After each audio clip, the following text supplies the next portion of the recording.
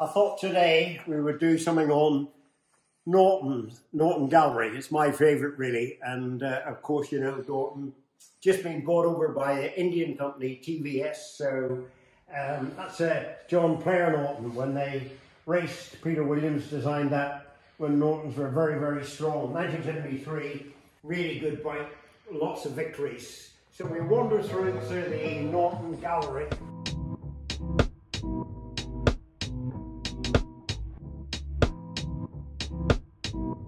It all kicked off really in 1907. This bike here, V-twin Peugeot engine, the great Rem Filer won the twin cylinder class in the first TT 1907. They used Peugeot engines, but you should have PF on here, but Norton's ground it off so that people wouldn't know they were using foreign engines. They also used Minerva engines, which were made in Switzerland. Number 22, that's how it came from. We bought it in Argentina many, many years ago. That's before the restoration. V-twin, single speed, belt drive. That's a nice touch there. Do you see the way the Norton's embossed on the side of the tank? A bit of a feature. This is the man himself, the great James Lansdowne Norton. This picture always hung in the reception area at Bracebridge Street, the original factory in Birmingham, and you see, unfortunately, died at 56, so he did an awful lot in a short period, short life he had. As I said, the Norton factory has just been bought by an Indian company, so they say they're going to take up production at Donington, so time will tell. But it's not the first time Nortons have been bought out or changed ownership. AMC in 1966, AMC took them over when again they went into financial trouble. And then in 1972, BSA, Triumph and Nortons got together. Maybe we should have a look at the bike upstairs that the three manufacturers made together. We'll have a look in the other halls to see that.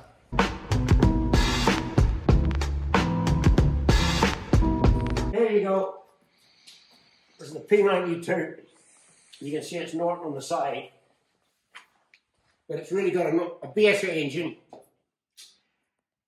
It's got Triumph forks, Triumph wheels, Norton tank.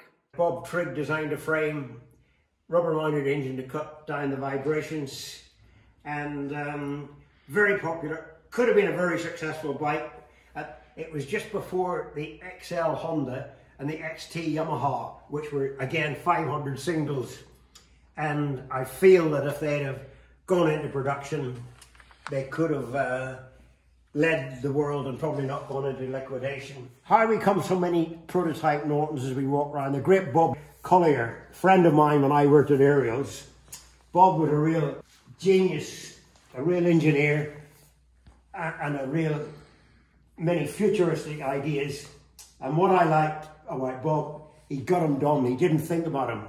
The world's full of great thinkers and very few doers. Bob was a doer, a bit like myself, so he put, this is the first Norton twin ever, just 1941-42. So you've got two cylinders, you've got one cam, so you run this one cylinder off the top of the cam, and then you go through 180 degrees, and you run the other cylinder off the bottom of the cam. So you've got the one piston operating on the valve timing on the top of the cam, and 180 degrees at the bottom, you've got the other cylinder working. So one camshaft drives both cylinders, very ingenious. We move on again, another Norton 36 Manx. This is what we were looking at the other day when we were saying about the featherbed. And this is your garden gate. So you can tell what the handling, even in the names, were a garden gate and a featherbed. So that's how you compare the handling. So this is a canvas Artie Bell featherbed frame. This is the garden gate, real camo of a thing. And so that transformed the Norton. In '56, when I was going quite well on the NSU, the great Joe Craig, another Ulsterman from Ballymena, was the Norton team manager. So Joe Craig asked Miller would he like to be on the Works Norton team. At the time, they were very bad bikes. In '56, '57, they were way down in power. You couldn't live with Guzzies or DKWs or MVs or anything like that. So Miller must have been the only man in the world ever to turn down a Works Norton ride. I didn't take the Norton up because it wasn't quick enough, but I carried on with the NSU and then Mondial, CZ, and did successful. But it would have been interesting to ride Nortons, but at the time, they weren't very competitive.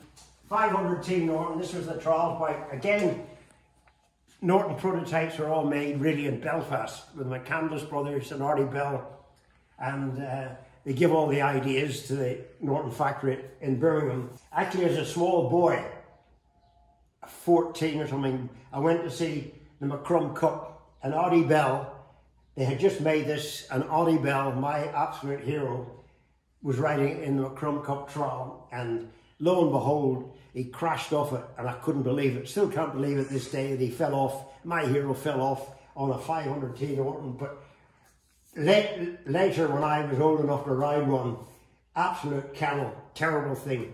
And the best thing about those was having the opposition on them. Nortons were always experimenting. Luckily, Bob Collier rescued all this stuff when the Norton factory closed down.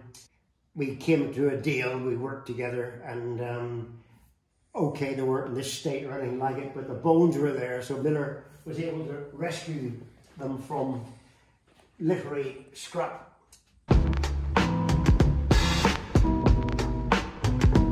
Right, have a look at this here. This is McCandless again and Artie Bell. Beautiful bit of gear. You can see how advanced it is. Artie Bell and McCandless has made this. They took it over to Bracebridge Street to show Nortons. And Gilbert Smith, the top man at Nortons, he was making these things. Your old garden gate frame, antiquated bit of tack gear, heavy old thing. And he said, we've got a big problem. He said, the problem is we've just ordered all the frame lugs, a 2-year supply, so we've got to use all the frame lugs up on this rather than switch to the modern model. So totally brainless, because even if he had melted all the bloody old castings down that he'd made, he wouldn't have lost much money on them, but that was it. They were always trying to get Nortons to go 4-cylinder. As a young boy, we used to visit Woodstock Road, Artie Bell's shop. On the way home from school, we used to do about a 3-mile detour to see if we could get a glimpse of the great Artie Bell, see if we could see any Manx Nortons. And I remember as a boy sitting on this here quite often because it sat outside the shop. They used 500 4-cylinder Fiat car engine in it. I didn't think much of the gear change because it was like Lambretta. The clutch and the selector was on the twist grip. Obviously something to do with the gearbox, but if you notice something, here, we often try to find this bike, but it disappeared. But if you have a close look, you'll see that that's the bike with a different engine. Took the Fiat car engine out after Nortons didn't like it. Wonderful bit of achievement. So that's your 4-cylinder Norton prototype.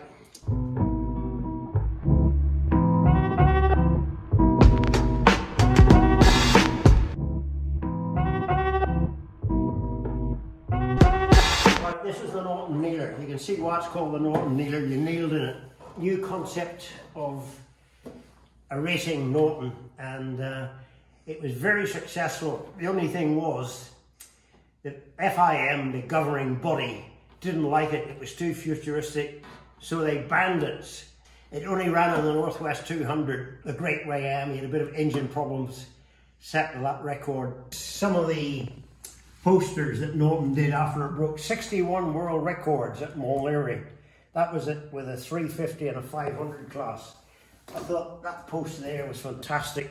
Castrol streamlining. That's a photograph at Mallory Park. And people ask me how it handles. Well, If you put your hand on the bottom of the microphone, you can see where Miller grounded away, going around the hairpin at Mallory Park. The best way is flat out, because once you start backing off, you start getting the head staggers and so forth. This is the album we have on it, that I've gathered up information over the years. That's the great Ray-Am and the TT. He did practice on the TT with it, but Ray-Am Northwest 200, postage stamps and the Yellow Man on it. Yours truly checking it out. He's lost something. The record, two riders shared the bike. Eric Oliver, Ray-Am, Rhodesian. Eric Oliver was a sidecar man. But 7-hour record, 120 mile an hour average for 7 hours, phenomenal. And a 1 hour average of 133 miles an hour. And the fastest lap they did was 147 miles an hour. 147 miles an hour round Norton area. So I feel that was one of the best, most exciting Nortons, and it's exciting to ride too, and handles exceptionally well. Well, when we were getting ready to go around the old workshop, when we were trying to start it, little did we know we were far too much fuel up to it, so it all gathered up on the belly pan under here. You can see the blisters there too. So when it fired up, the bloody thing took fire, and Miller was Miller got off it and sort of held it while the flames were coming up through here. It was really on its way. I was holding it with the flames, but I couldn't really have the heart to drop it, because I knew if it dropped it, it would really go up. And I remember no hairs left in my arm. Bob just arrived the nick of time and just managed to get on top of the job. So very lucky that we didn't lose the lot. Shorten Holland Aircraft Factory, which is world leader in Belfast, with aircraft design, vertical take aircraft. So they made all this fairing up. These are the pannier tanks. Aircraft work, I'm sure it gave the workers a lot of satisfaction to see it going out to break 60 world records. So wonderful bit of tack, wonderful bike, and when you're inside that, really great. You've got the F Norton, the kneeler, and this is the low boy. You can see how they try to get the frontal area down so that less resistance to the wind, so quicker. If you notice, there's no top yoke on the handlebars, on the forks. The handlebars are down below. That Guzzies use that principle too, where you only use the bottom yoke, no top yoke, to get the height of the thing down. So then they dispensed the fuel tank from here to the back of the engine, and then they put the oil tank behind the gearbox. You can probably see it better on this side. So now you've got the oil tank in here, the fuel tank there, all down low. Another photo of Hilbury and the TT. You can see how low it is. So that's the low boy, 350, double overhead cam. I've used it quite a bit. Goodwood, Mallory, and performs quite well. So those fantastic lineup of the most exceptional Works Norton racers.